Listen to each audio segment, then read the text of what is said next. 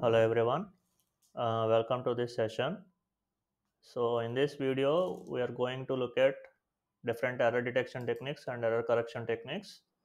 So in error detection techniques, we have three of them. One is parity check, another one is checksum, and another one is CRC, cyclic redundancy check.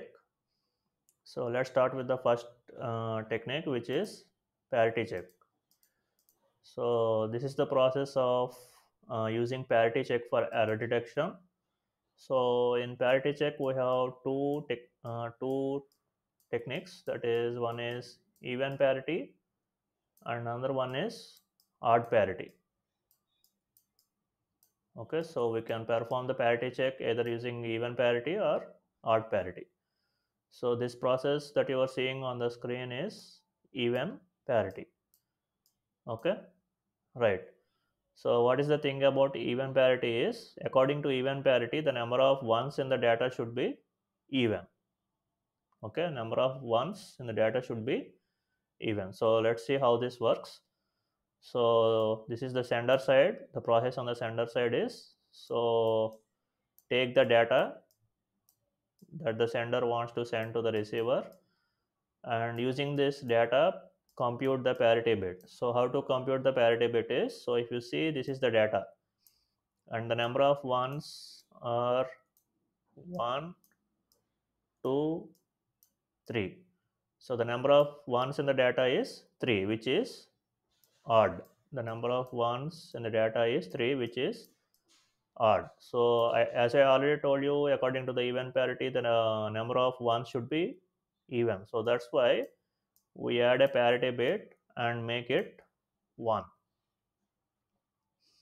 Okay, I think all of you understood how we got the parity bit as 1, because the number of ones in the data is odd, which is 3.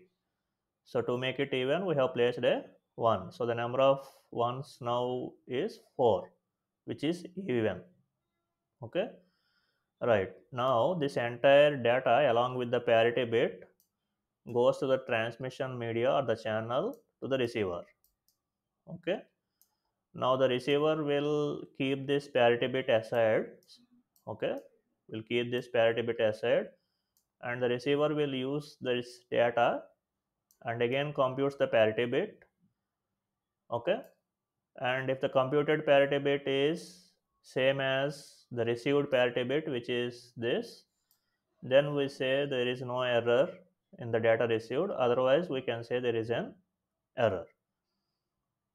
Okay, so if the computed parity bit is same as the received parity bit, then we can accept data, otherwise we can reject the data. Okay, so this is how parity check works. It's very simple.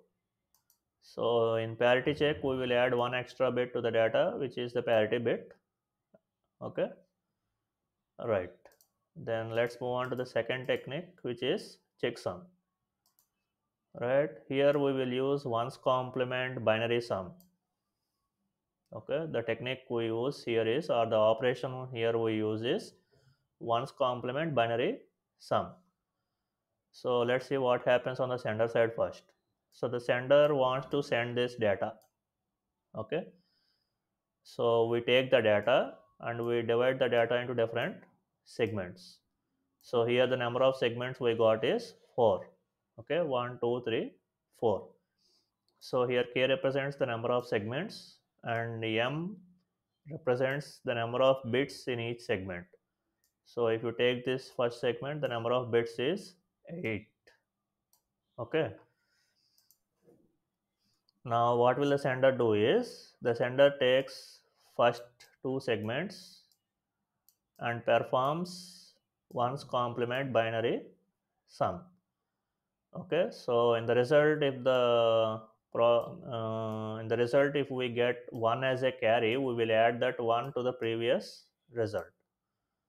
Okay, now if you see here, we didn't get any carry. Then we take the next segment, which is the third segment, and again repeat the process until all the segments are completed or there is no carry. So this is the final sum that we have computed, or the sender has computed. And after getting the final sum, we will do ones complement.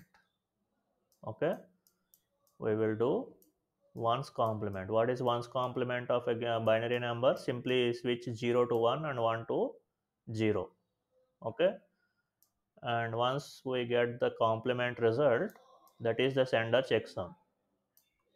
Okay, so the final result will be the sender checksum. Now the sender will send all this data along with the checksum. Okay, the sender will send the data along with checksum to the receiver. Okay, now the receiver will perform the same process which the sender has done until the receiver gets the last result, that is the sum result. Okay, and now to this sum we will add sender's checksum. Okay, so please be careful here. So to the result of the summation that is done by the receiver, we will add the sender checksum. Okay, now we will add these two, and if the result we get is all ones, and after we complement, if we get all zeros, that means there is no error. Okay, otherwise if at least one of these bits is 1, in that case we will say there is error. Okay, so this is how the checksum technique works. So the main operation that is done is performing ones complement sum. Okay, so let's move on to the next and the final technique, which is cyclic redundancy check. So here we will use something called cyclic codes, and we will add some redundant bits, extra bits. So that's why we say redundancy. And since we are using this technique for detecting or checking, that's why the name check, cyclic redundancy check. Okay, so let's look at an example. So this is the data that the sender wants to send. Okay, so this is the input number 1 to the algorithm, and the input number 2 for the algorithm is either generator polynomial or CRC generator. Okay, so this is the generator polynomial that we are taking here. So this polynomial is expanded to this 1 into x cube, which is x cube, 0 into x square is 0, 0 into x power 1 is 0, and 1 into x power 0 is 1. Okay, now you take all these bits, that is coefficients 1, 0, 0, 1. Okay, so this is how you can compute the CRC generator from the polynomial. Okay, so the CRC generator that we have computed is 1001, and number of bits in this CRC generator is 4. Okay, now look at this. So this is like a formula or process that we are going to do. So if the CRC generator is having n number of bits, that is in this example it is 4, we will append n minus 1 zeros to the end of the original message. That means we are going to append 3 zeros. 3 zeros. Okay, so here are the 3 zeros that we are appending to the original message. Okay, I think you have understood how we got these 3 zeros. Okay, now once you have appended the number of zeros that are required to the original message, now we do XOR division. XOR division. Okay, so this is the division process. Okay, so take the CRC generator 1001 and you take the data with the appended zeros and you do XOR. So what is the truth table of XOR? Whenever the bits are different, we place 1. Otherwise, if the bits are same, either 0 0 or 1 1, we give 0. Okay, so this is 0 1, we got 1, different, 1 0, different, so we got 1, 0 0, so we got 0, 1 1, we got 0, right? So in the result, you ignore the leading zeros. Okay, you ignore the leading zeros. So don't care about those zeros, ignore them. Okay, and the remaining bits are 1 1, and you take two zeros from the data, and now you are performing the division on 1 1 0 0.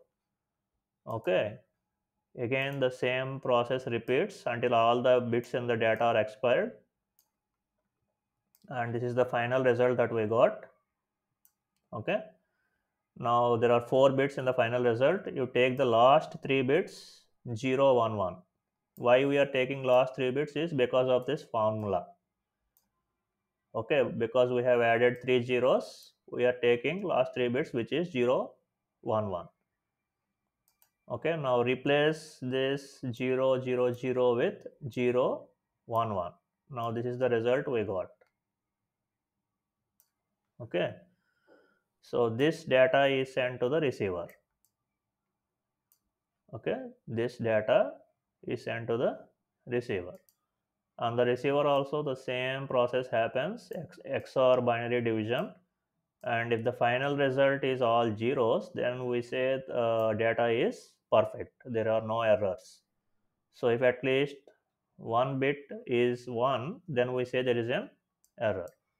So in this example there was no error. Okay, so this is how cyclic redundancy check works, right? So next we are going to look at error correction. So far we have seen three error detection techniques: parity, checksum, and CRC. Now once the receiver detects there are some errors, the receiver will try to correct them. Okay, the receiver will try to correct them. So okay, let me go to the slide. Right. So once the receiver checks there are some errors in the data, the receiver will try to correct them. So there are two ways of error correction. One is backward error correction, another one is forward error correction. So what is backward error correction? Once the receiver knows there are some errors in the data, the receiver will ask for retransmission. Okay, so this is a simple solution. So whenever the receiver checks and detects some errors, the receiver will ask the sender to send the data again. That is this backward error correction. Otherwise, the receiver mm, or the sender, before communication between sender and receiver, they can use a technique like Hamming code. Okay, technique like Hamming code. This is an example of forward error correction technique. Actually, using Hamming code, you can detect errors as well as correct them. Okay, you can detect errors as well as correct them using Hamming code. So according to Hamming code, we will introduce some extra bits also called as redundant bits. So as we have seen in the CRC, we are adding some bits at the end of the data, but in Hamming code, we will add the bits in between the data bits at specific locations. So where we introduce the extra bits is based on the technique, that is the algorithm of the Hamming code. Okay, so because of those extra bits, the Hamming code is able to detect at which location the errors are coming, and it can also correct them up to 2 bits. Okay, so if there are more than 2 bits in which the error has occurred, this technique will not work. So up to 2 bits, the Hamming code is able to correct them, detect and correct them. Okay, so that's it about the error correction techniques, where we have two types. One is backward error correction and another one is forward error correction. So that's it about the error detection and correction techniques. Thank you.